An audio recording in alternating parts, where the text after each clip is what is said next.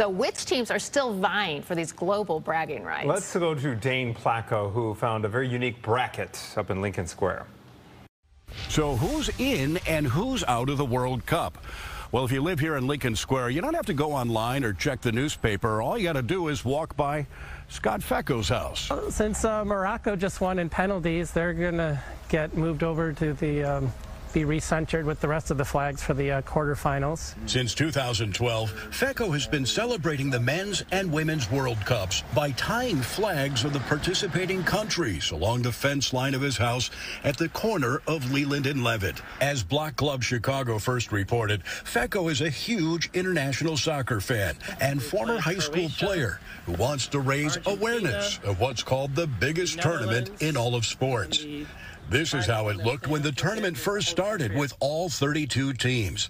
But as each team is eliminated, Fecko removes their country's flag from the fence, which means that by this afternoon, only 8 flags remain, paired according to the upcoming games. My hope is just to bring more attention to it. I think Chicago is a pretty good town when it comes to watching soccer. It's amazing now all the different places you can go to watch the games. What do you think about this? I love it. I walk by here every day. I get coffee, and it's been really nice. I knew it had to be World Cup related, and it's just been really, really powerful, I think. Fecko says he buys these flags online for about $7 a piece, and while he already has a large stash of countries, he may need to order more depending on who gets into the Women's World Cup next year. In Lincoln Square, Dane Placko, Fox 32 Chicago.